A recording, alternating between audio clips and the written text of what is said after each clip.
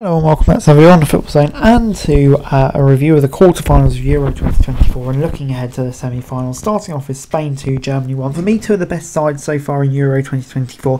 What a dramatic game we got. Olmo was sent off in the 51st minute. Olmo scored through in the 51st minute for Spain to give them the lead. It looked like it was done. Wirtz in the 89th minute though took it to extra time before Spain in the 119th minute, 1 minute of extra time, got the winner, breaking German hearts. Carvajal was sent off late on, but Spain held on, and for me, a deserved win, heartbreak for the hosts. But yeah, Spain did enough. An unbelievable performance from my favourites to win the tournament.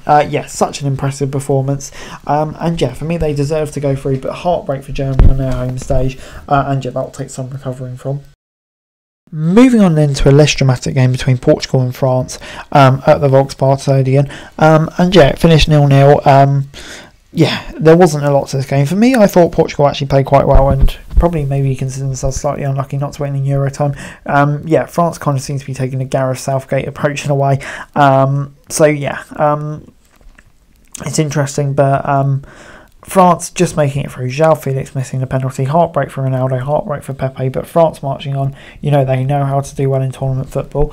And England, you can say, also do. They went behind in the 75th minute for a Wimbolo, and at that point you thought it was probably over. But no, a wonderful goal from Bukayo Saka in Dusseldorf. They took it to extra time and subsequently to penalties, where England came through. All 5 penalties were perfect, and Kanji missing his penalty. But yeah, the balls on those players, Saka especially, to score his penalty after the heartbreak of Euros, last Euros. So impressive. We're through to the semi-final. I don't think we deserve to be there, but the main thing is we've made it. Moving on then to Netherlands 2, Turkey 1, and Turkey were winning for a long time. In the 35th minute they took the lead before De Vrij in the 70th minute scored, and in the 76th minute Netherlands took again. Turkey tried to score late on, but yeah, in the end couldn't quite do it, and yeah, Netherlands held on, and England will face them. And yeah, it's going to be an interesting game between two teams who I think can be really good in their game, but also can honk the place out. So yeah, it's definitely going to be a very interesting semi-final.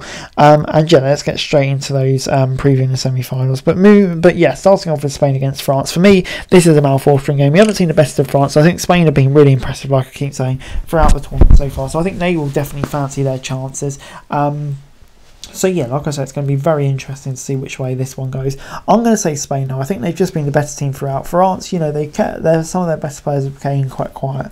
So yeah, I think Spain will do it. And then in the second one between Netherlands and England, obviously two teams that I would say probably quite evenly matched. I think England though just have those players, Kane, Bellingham, compared to like Gakpo up front for Netherlands.